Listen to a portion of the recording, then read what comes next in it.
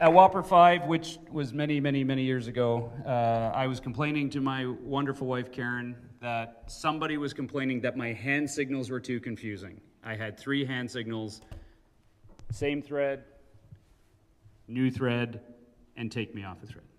That was it. And someone complained that they were too complicated. And I was complaining to her that, I knew who it was.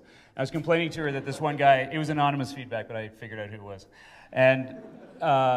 And she just said, why don't you just hold up colored cards?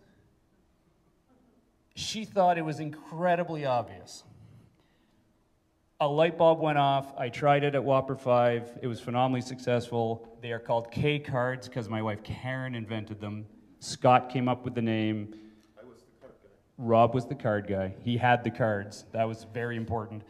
And my wife loathed the fact that she is actually associated with probably the single most advancement we've had in facilitation, because she just thought it's like somebody saying, well, just if you have to blow your nose, use a Kleenex. Like, that's seriously what she thought she was saying. It was so, anyway, that's the legend of the cake. Okay.